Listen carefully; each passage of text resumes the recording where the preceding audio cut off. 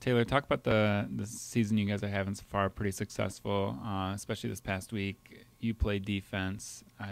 You guys pitched 2 shutouts. Talk about how you guys are playing. It's been a great season so far. One of the big things is it's a historical season so far. That's what they're saying, and that's a great feeling for the guys. And we've been working hard, especially like you said on defense. Getting shutouts is a main goal for us, and it has been. And 2 big shutouts this weekend's been huge. And then finally getting some big goals, like a 5-goal game, for us has been big also. Talk about your experiences as an SVSU men's soccer player, playing here, things you enjoy, hanging out with the other guys. Yeah, it's been great. Soccer's always been a big part of my life, so being able to continue it in college was always a goal of mine. And coming here and playing at SVSU has been great. It's been a great experience. I've learned a lot as a player, and a lot of the things have also helped me to grow as a better person, both on the field and off the field, being an athlete at the college level. And I love hanging out with the guys, close with a lot of them. We're always hanging out as a group and having fun.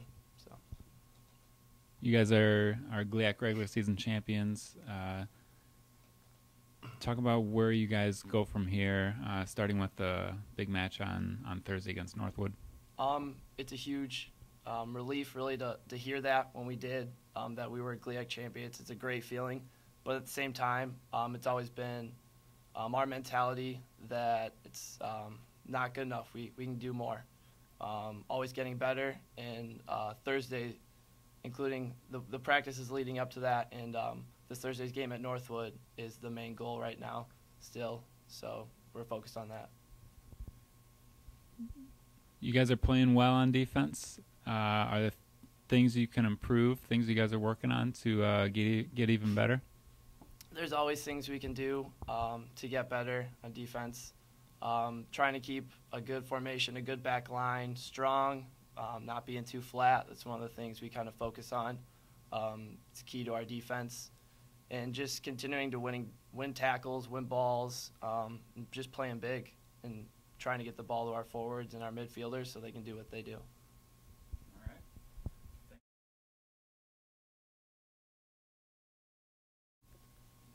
Cale, 2 big wins last week, shutouts in both of them. You got to be pretty happy with those efforts.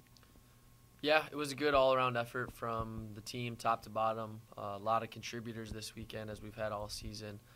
But it's always good to go out with an attacking style and get your goals, but play well enough and organized enough to keep the goals out of your own net. So it was a productive weekend. We were pretty satisfied.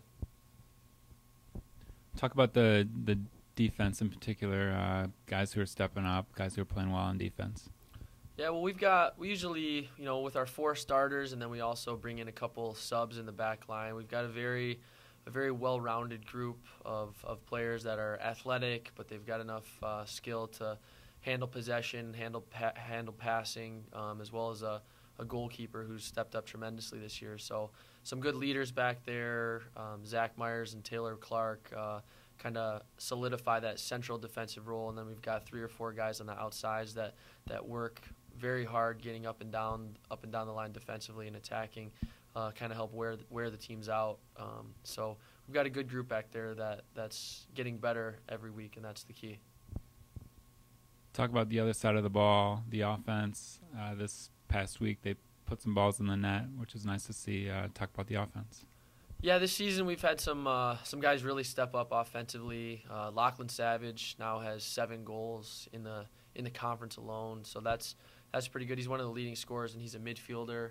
Connor Aome has stepped up for some big goals, some big assists. He's been coming off the bench, but that's just the way we kind of play him. He's definitely good enough to be a starter, but he brings some flair and some firepower off the bench that teams aren't ready for later in the half. So he's been great for us. Tyler Channel scored another goal this weekend as a forward, a freshman forward. So we've got a lot of different threats coming from all different positions offensively, and I think that balance coming from midfielders, outside mids, wingers, forwards. I mean, teams it's hard for teams to pick out one guy to try to shut down because we kind of share the ball in a sense that, we've got danger coming from a lot of different places. So it's been good for us.